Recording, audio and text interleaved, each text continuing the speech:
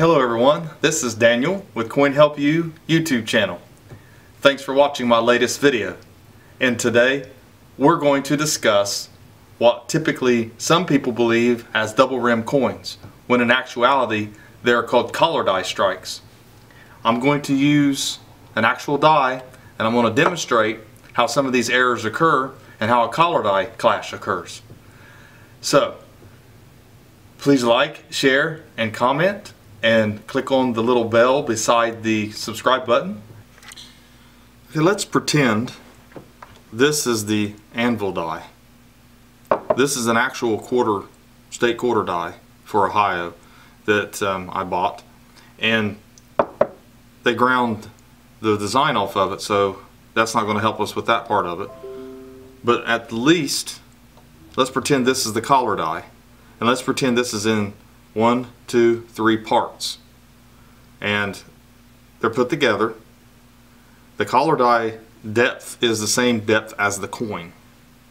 Now, while that's sitting, let's pretend it's still on the collar or still on the anvil die.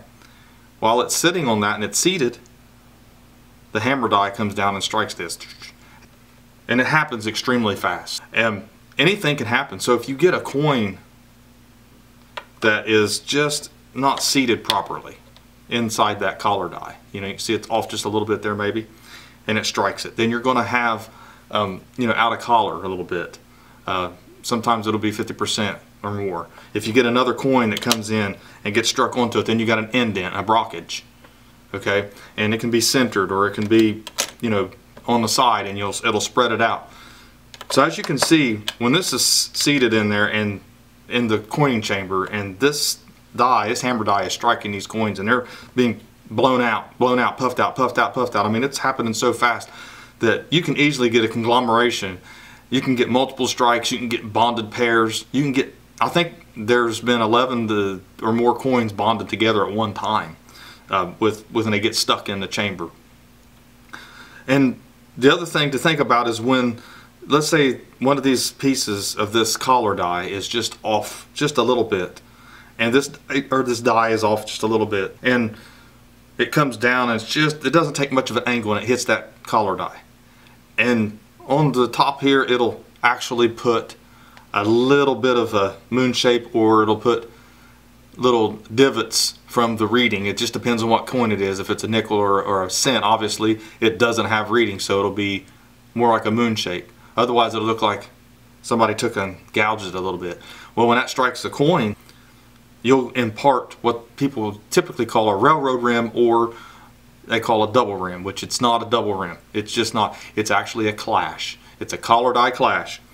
And so we'll look at a few more examples of things that can happen in the coining chamber when it comes to this. And hopefully the visual helps you understand it a little bit, because I mean, that's one of the things people don't realize. This is basically what the setup is. It may be to the side, it may not be straight up and down.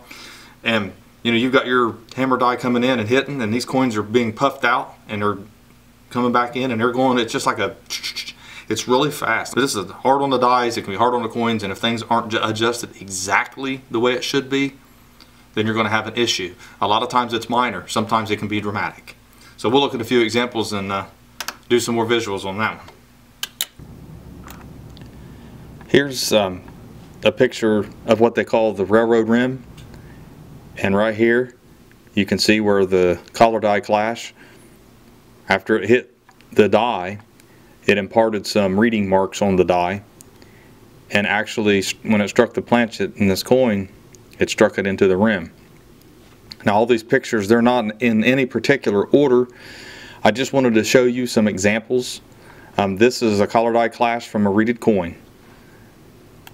The next is a picture of a Lincoln cent, and this is showing where it's no reeds, collar die clash, and you can see how smooth it is. This is what a lot of people mistake for even double dies. They mistake these for double rims, and they're not. Actually struck the clash mark.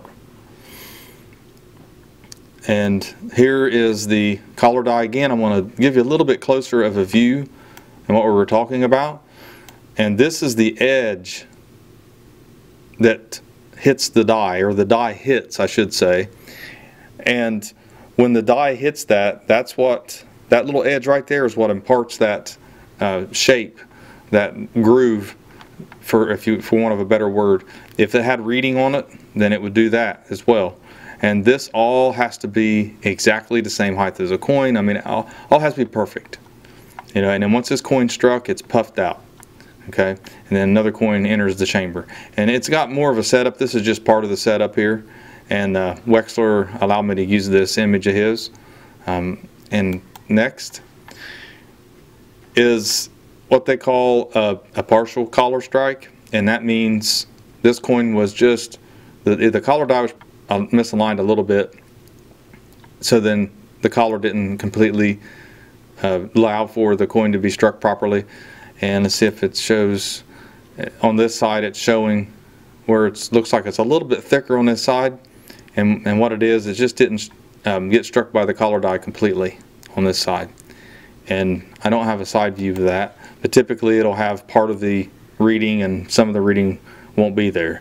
This coin was struck multiple times out of collar, and it's actually, you see a little bit of a rotation here.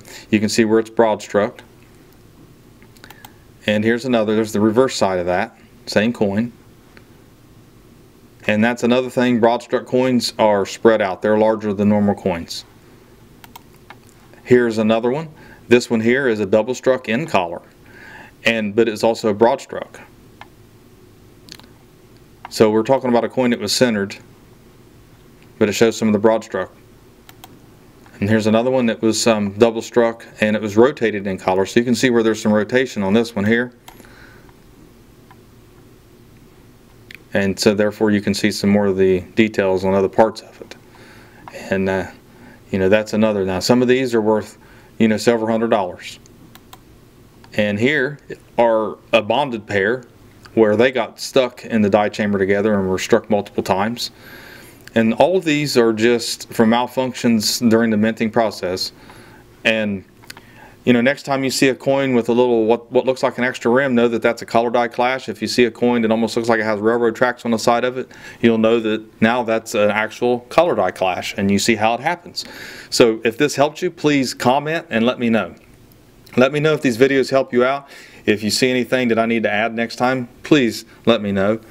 So like it, subscribe to my channel, and I appreciate everyone for watching my videos, and thank you and have a great day.